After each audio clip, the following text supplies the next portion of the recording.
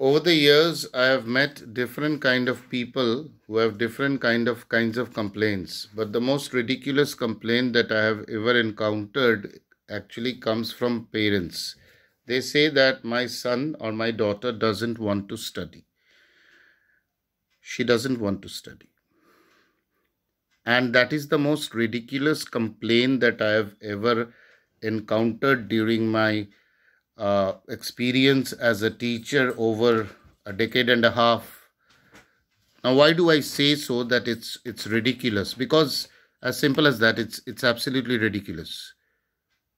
Now, you might be wondering that has this fellow gone mad? Because this is not ridiculous. This is something which is a basic problem of parents.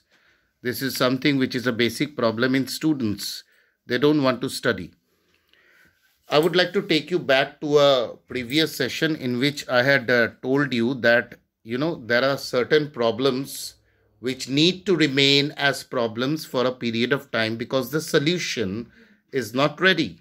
Now, when the solution is not ready, you cannot jump into the problem and squeeze out a solution because that is not going to happen. You cannot have uncooked food.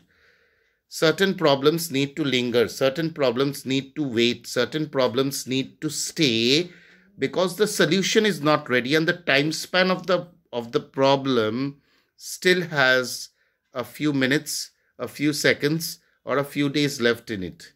So you cannot jump onto a solution. In the same way, when you are concentrating on this issue, you have to accept the fact that it is absolutely normal for a child for certain in certain occasions that she doesn't want to study. It's absolutely normal.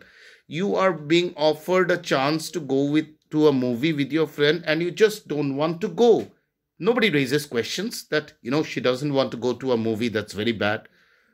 You don't want to eat, say for an example, dahi vada on certain days.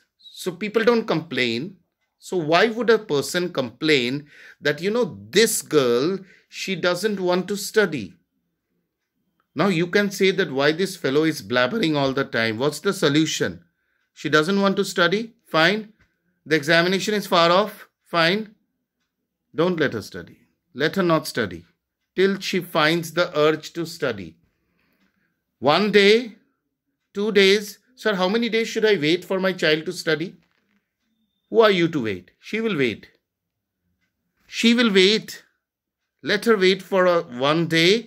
Let her wait for a couple of days. Let her wait for 3 days. Let her wait for 4 days. On the 5th day, she will study. Mark my words. If she is not mentally disbalanced, she will find the urge to study. You don't need to wait, my dear parent. Your child will study. But when she is not ready to study, don't force her to study. Tell her certain stories about something related to the things that she is studying. Google a little bit. Try to find out a solution. Now, what happens is that in India, we think that the teacher is going to look after everything of the child. And what is your responsibility towards the person you have brought into this, dark devil world? Or for that matter, beautiful world. So Google it. If there is, she doesn't want to study science, check out the chapters, Google it, find stories related to that chapter, those chapters, and tell the person, the child stories over dinner. Take her for one ice cream at the end at the road end of the road and tell her the stories. Things will come to a point where she will find that urge to study. The urge will come back to her. Simple solution. We don't think about simple things because we are getting so complicated. Thank you very much.